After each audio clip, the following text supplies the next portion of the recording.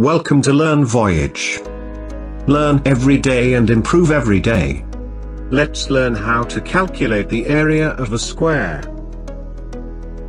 The formula to find the area of squares is the length of one side into the length of another side. The equation can be simplified as sides squared. We will use abbreviation A for area and S for sides. Hence, we will write the formula for the area of the square as A is equal to side S squared. Let me show you an example. To find the area of a square with its side is equal to 2 centimeters. As you know, the area of the square is equal to the sides squared. Here the side S is 2 centimeters.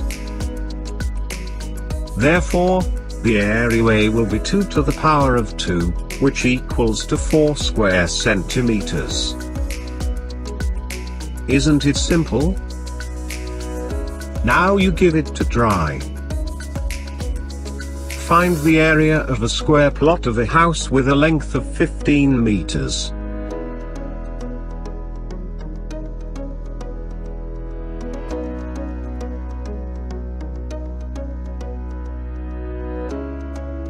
Let me help with the calculations. Here side S is 15 meters. Hence the area of square A will be 15 to the power of 2, which equals to 225 square meters. If you got it right, you are doing good. And if your answer was incorrect, try another one. Now find the area of a square box with a length of 4.5 inches.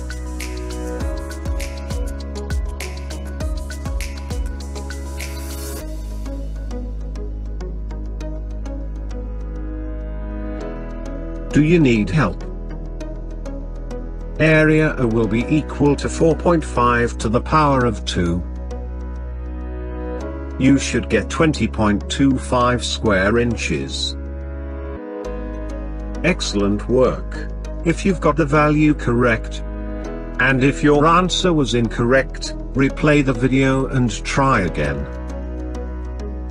Here is an exercise for you. Can you find the area of a square tile with a length of 13 inches?